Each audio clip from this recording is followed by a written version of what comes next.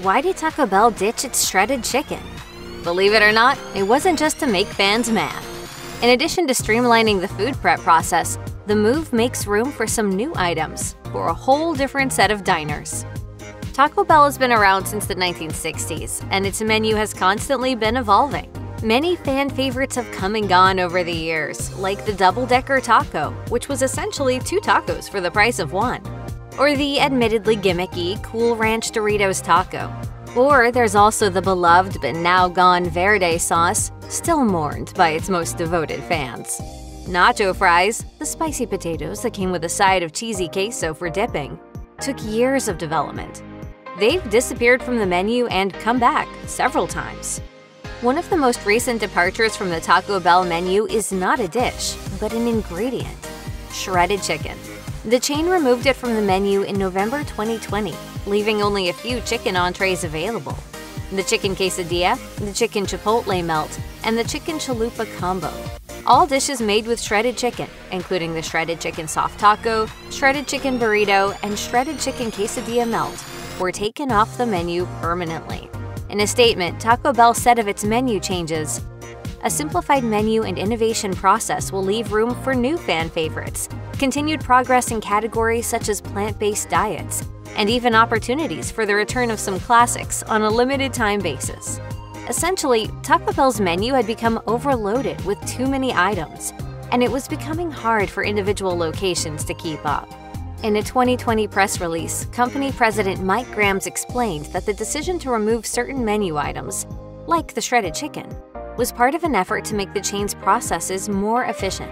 Ultimately, streamlining the menu was meant to make the dining experience faster and more pleasant for customers, as well as keep the menu as cheap as possible. Shredded chicken wasn't the only casualty.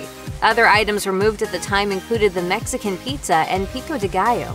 Mexican pizza, it's gone forever. Pico de gallo and shredded chicken are also gone.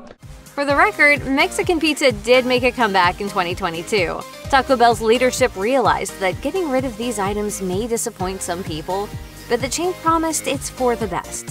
Graham said in the company press release, "While we know fans may be understandably sad to see some of their favorites go, this evolution of our menu truly paves the way for fresh new ideas." While the intent is for regulars to have a smoother and more seamless experience at Taco Bell, this reduced menu could also be great news for vegans looking for more options at the chain. A few non-meat options have stepped up in shredded chicken's place. A little less than 2 years after officially announcing the removal of products including shredded chicken quesadilla melt and 7-layer burrito, Taco Bell has announced a more innovative twist to its menu. The chain's offerings have always been at least somewhat veggie-friendly, but thanks to some recent partnerships, now Taco Bell has more vegan options than ever. In September 2022, the company issued a press release announcing a collaboration with Beyond Meat. Specifically, Beyond Carne Asada steak would be available in the test market of Dayton, Ohio, for a limited time. Taco Bell's plant-based efforts don't stop there. According to Veg News, the chain started testing vegan beef in 50 locations in August 2022, starting in Birmingham, Alabama.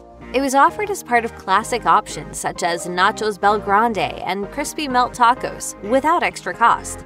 This beef is developed with chickpea and pea proteins, but it's seasoned in a way that mimics the meat that typically comes with those dishes. Veg News also reports that the chain did the same in the Detroit area October 2021, all part of the Cravetarian menu, which includes veggie versions of acclaimed items like Crunchwrap Supreme and Burrito Supreme. Taco Bell didn't charge customers for substituting vegan meat for beef for accessibility reasons. Chief Innovation Officer Liz Matthews told Forbes, "It was important not to have an upcharge. As a brand, we want to make sure this is craveable as our seasoned beef, and to democratize the product. It's not shredded chicken, but it's certainly something."